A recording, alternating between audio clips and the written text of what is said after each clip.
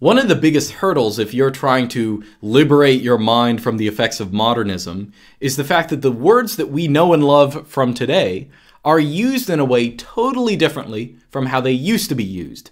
Many words have changed in their definition so that they're unrecognizable. And I want to talk about one of these words, and that is the word nature. What we call nature in the 21st century is utterly distinct from how the word was used even a couple centuries ago.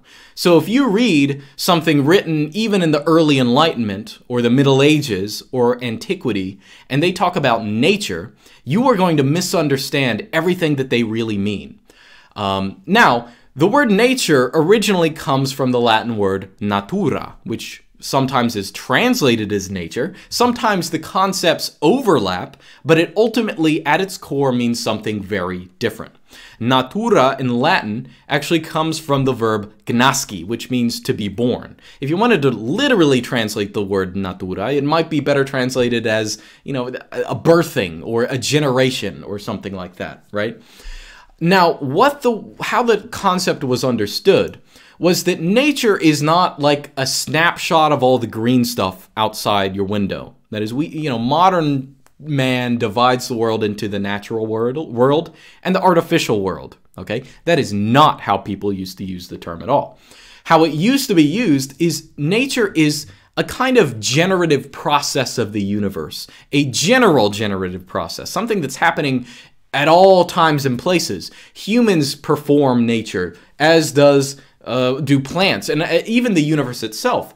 When people talked about nature, it was something that happens, it unfolds over time and continues itself. That is, when Lucretius, for example, wrote his De Rerum Natura on the nature of things, he wasn't talking about the green stuff outside your window. He's talking about how the universe has come to be, how it continues to be, and how the elements in the universe, like, for example, mankind or animals, how they came to be and how they propagate themselves through reproduction and, other kind of means. Now, this, of course, has overlap with our modern concept of nature because obviously all of the stuff that we see in nature, that is sort of part of a continuative process, but that's not how we look at that word. That's not how we really think of it. Now, why is this important? Well, it's important because if you're reading anything written only a couple centuries ago, you are going to, and you have this modern definition of nature in your brain, you are going to misunderstand everything. You're not going to get the point. Let me give you a minor example. First off, a couple weeks ago, I did a video on Dante's Inferno, very briefly. I think it was called Who's in the Deepest Pits of Hell, okay? In that video, well, actually not in this video, I'll give you more about Dante's Inferno. In Dante's Inferno, of course, well, in his Divine Comedy, of which the Inferno is the most popular book, there's a point where Dante is being led through, I think it's the 7th circle of hell, by Virgil, of course, as his guide, and they run across people who commit crimes against nature. They're actually very deep in hell. That's a very severe sin. So what is a crime against nature? Now, if you read Dante's Inferno with the modern goggles on, you will think, oh, well, wait, man, crime against nature. It's like Infern Gully, dude. It's like cutting down trees, man. It's like putting out too much CO2 and like global warming, man. That's what a crime against nature. No, that's not what a crime against nature is in Dante's view or anyone else's view at this period. The people punished for crimes against nature in Dante are actually people like sodomites and usurers are the two big examples that he uses down there. Now, why sodomy? Why usury? Why are these crimes against nature? Well, sodomy should be sort of an obvious case because in the view of antiquity, in the view of the Middle Ages, and really just anyone before the 20th, 19th century, nature as this continuative process, if you break the chain in reproduction, if you break the chain in procreation, that is a crime against nature. So sodomy is an example of using the human sexual outlet, which is really mankind's greatest asset in continuing nature because he can produce children.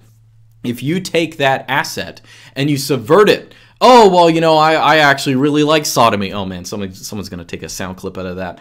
But if you subvert it to some other end, like sodomy for sexual pleasure or something like that, then that is something that is a crime against nature. It's misusing your inbuilt sexual function for something that is non-natural. Now, in this view, I want you to bear in mind how different our modern view of nature is, or what constitutes natural, from this traditional view. That is, people nowadays will ask themselves, oh, is homosexuality natural or not? Okay? And when modern people say that, they mean, do we see it in the animal kingdom? Do animals commit some kind of homosexual acts or something like that? To people in antiquity or in the Middle Ages, that is utterly not the point in saying something is natural or not. We might see some kind of homosexual behavior in the animal kingdom. Actually has nothing to do whatsoever with whether it's natural or not. It is obviously, in this original definition of the word, not natural. It is non-procreative. So that's sodomy. Why is usury punished in the seventh circle of hell? Usury, if you don't know, I suppose I should explain. That's just, I guess it's kind of an archaic word, but it is loaning out money on interest. That's what usury is. So why is usury punished? Well, it too was viewed as kind of a sterile activity. That is, instead of getting your hands dirty, instead of creating new crafts and doing new things, that is part of nature, creating new things to continue the human process. Loaning out money was viewed as something sterile, especially if you loan out money and then expect even more money in return. That just seems like a big ripoff, right? So usurers and sodomites were both punished in the seventh circle of hell. And actually the seventh circle of hell, at least this portion of it, is like a giant, I want to say a sand desert with flames in it, and people are sitting in the sand and it's like raining down fire and stuff like that. All of it is symbolic of the non-lushness of a sin against nature. It's a sterile environment, right? It's a miserable place to be because they are committing these sins that violate the procreative and the continuative aspects of nature. On a similar note, if you read St. Thomas Aquinas, he of course wrote this Summa Theologiae, which is the book on theology. Okay, it's like a bajillion volumes. But in that book, series of books, he talks about the different, what he calls species of lust, the different sexual sins that one can commit. And, he basically ranks them in terms of how bad they are. Now, of course, they're all mortal sins in his view, fornication, adultery, incest, rape, stuff, all of these are mortal sins. But the worst species of lust to Aquinas is what he calls the unnatural vice.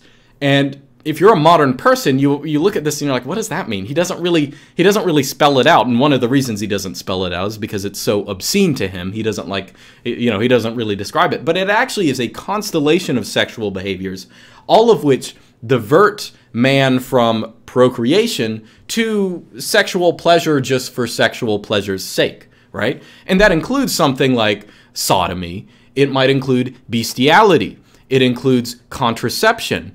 It includes masturbation. All of these are aspects of the unnatural vice. And mind you, he views these as worse than adultery, okay? And that is because at least in the case of adultery or fornication or something like that, at least there is, it is not a crime against nature itself. You still can have procreation in it. So crimes against nature, even if they are what a modern person would call a victimless crime, dude, that is viewed as something far more severe. And of course, these sins can be committed against people as well, even in the modern definition. But I suppose the passing irony now is that in very many domains, the modern notion of what is natural goes very much against what the vision of nature in antiquity was. For example, someone nowadays, let's say these protest movement people who go out and march, say, "Oh, I love the environment, dude. We gotta save nature. We gotta all get sterilized so we don't harm nature by having too many humans." That would be a good example of a domain where what is viewed as being natural now, which really just means diminishing the influence of humans on the earth, is exactly contrary to the vision of nature in the classical definition.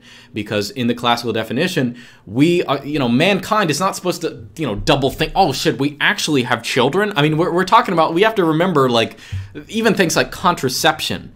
before the 1900s was viewed as something for prostitutes. If you used contraception, that's like, oh geez, I can't believe you just said that. That's disturbing, because people had this vision that we cannot subvert the natural inclinations of, well, nature, which doesn't just mean the green stuff out there. It actually is a continuative process that we are part of that continues humankind.